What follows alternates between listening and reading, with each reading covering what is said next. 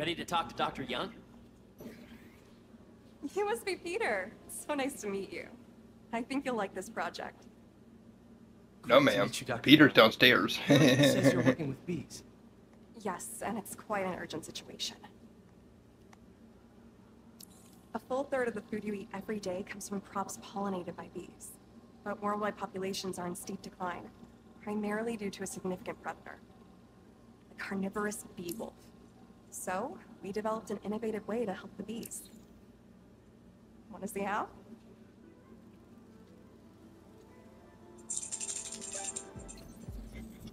Whoa, this is cool. These little drones are essentially bee bodyguards that we're training to detect and attack bee wolves. AKA, bee. And you're helping with the machine learning algorithm. You see those little holographic bee wolves? The better you are at shooting those, the better our drones get at recognizing what to target. The idea is for the drones to scare the bee wolves away, not hurt them. Oh, nice. Scare them away. No, we shall destroy them. Yes. You're done, Peter. A very productive session. You got great data. Thanks. Why not?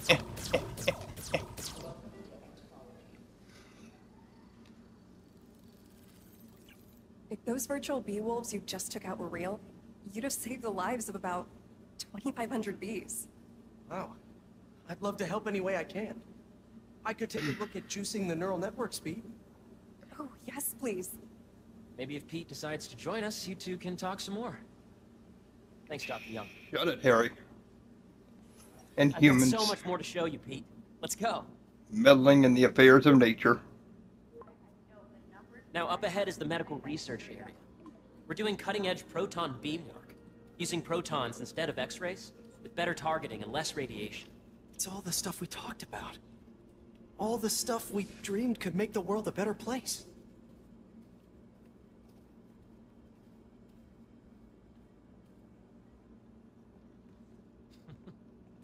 Harry, a moment, if you please. Any chance it can wait a sec? It'll be quick. Doc, this is my friend Peter. Peter, Dr. Connors. We've actually met. I used to work with Dr. Octavius. You came to the lab once to consult on electrotactile stimuli. Oh.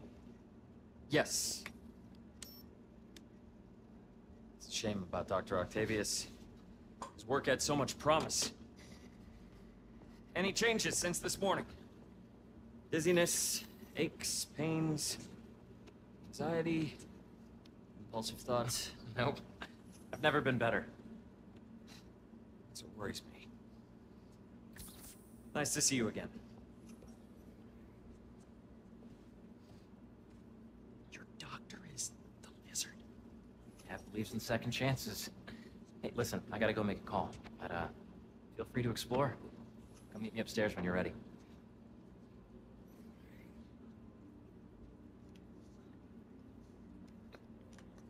So that was crazy. But it seems to be working for everyone to have Dr. Connors here. So I'll look around. Sorry. Can't do the robo hand jobs. That's sad. So much to see. Be here. Where do I even Frickin' start? phone call, man. God dang it.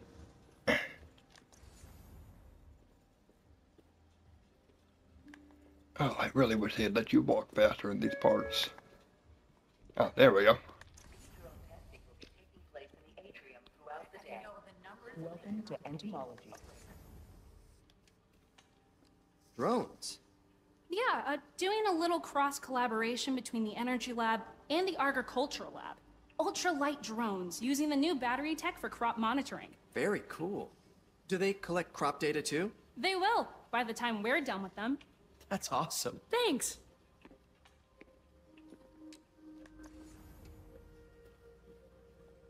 Beehives show complex group decision-making and group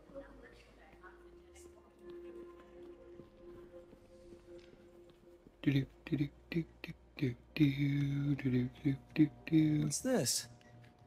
Some kind of radiation treatment, maybe? I wonder if this is what they used for Harry's treatment. welcome to space research. Nice. Seems inspired by some of Otto's work without the hardwiring problems. Wonder if Dr. Connors has used this.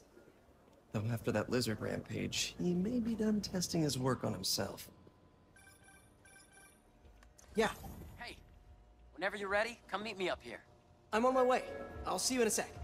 This is a reminder that welcome to Space Research.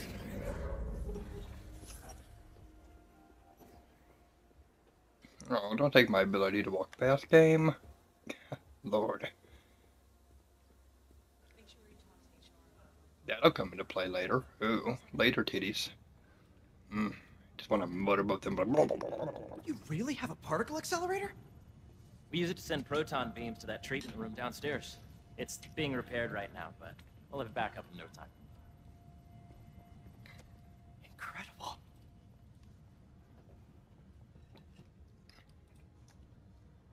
Where are we heading now? Up to the top floor. Your energy seems really good, Harry. I feel great. So put your way back helmet on and think back. Even before high school. To middle school. Okay. Now, do you know the... Hang on. You're a popular guy. Sorry, it's just my tutoring job. You were saying? You know the stuff everyone studies in middle school with Gregor Mendel and the pea plants? Yeah, I think so. About genetics and plant hybridization? Exactly. So, Dr. Foster up ahead, he's won every top prize in the field for his work with plant genetics. Wow. Hey, when you were walking around, did you have a chance to feed the fish? No, I didn't. Oh, you have to. It's seriously one of my favorite spots in the whole building. So calming, and that we're doing cool research inspired by the cellular structure of the koi fish's scales. I'll be sure to go check that out. I see what you're saying. The algorithm is similar to long division, if you look at it that way. Got it. Mm-hmm. Dr. Foster. Thanks, Dr. Foster. Ah, Peter, I presume. Harry talks about you frequently. So nice to meet you. Dr. Foster is working on agricultural efficiency. With the population growing and the climate changing unpredictably, we need to adapt more quickly than nature normally would. Genetic recombination can customize crops to best meet these new challenges, be it extreme weather or an increase in pests. Would you like to see this testbed? Okay.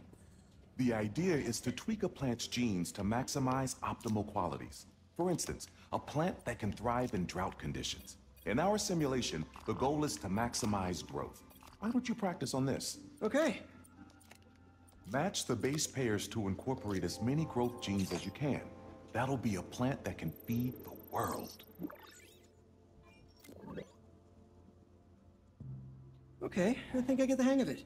Great. Now you're ready to try the real thing. This is a plant we're working on to grow well in drought conditions. Corporations patent GMO seeds for profit and are rightly criticized. But ours are open source, developed for sustainability instead of financial gain. So smart. Interesting.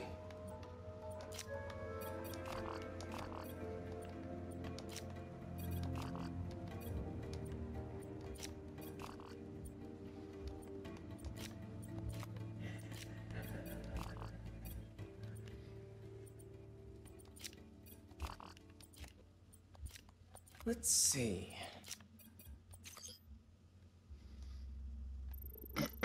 There we go. One step closer to feeding the world. Nice work. Listen, I know you're not officially on, but could you look at one more gene for me? Curious to get your take on it. It's a crop specifically adapted to urban gardens. Of course.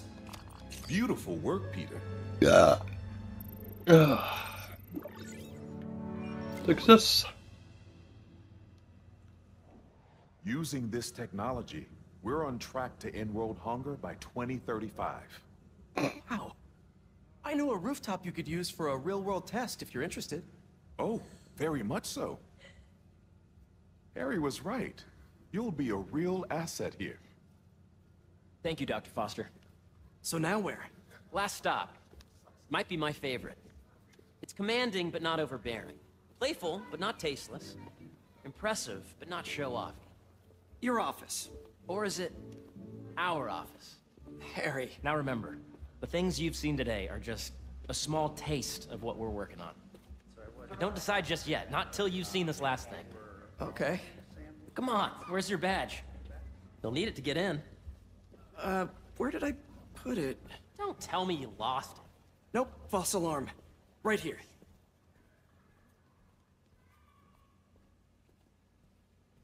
Go ahead. Swipe.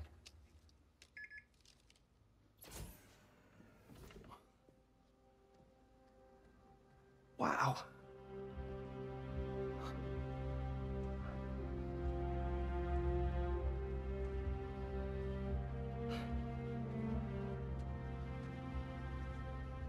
Man. Harry. This is all so amazing. It's perfect, really. It's just... Things are really hectic right now.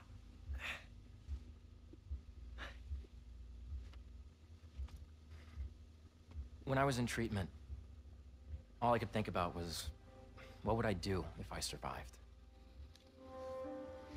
And I kept hearing my mom's voice, telling me that our planet is in trouble. And it's my responsibility to save it.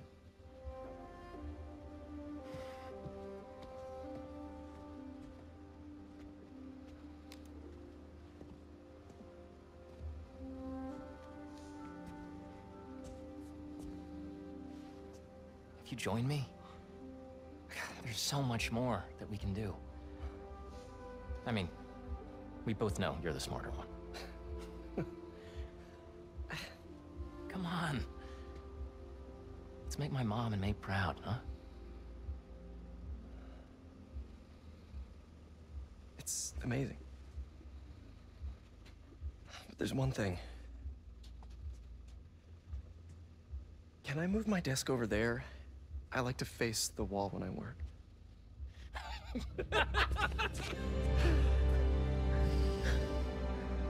Oh, one quick thing.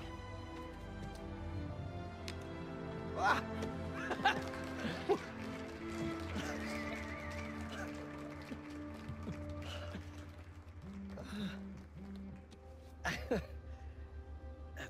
I'm gonna need a little time to transition out of my tutoring job. Of course. Take whatever time you need. It's all about balance, right?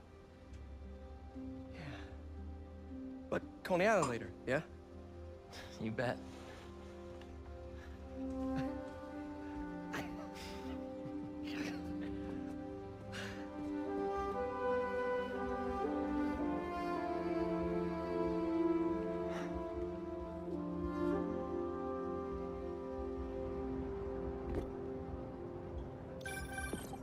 Oh, hey, I forgot to tell you. Some of our researchers have field experiments set up around the city. If you have time, check them out. I've sent you the locations, and your badge will grant you access. All right, I'll swing by.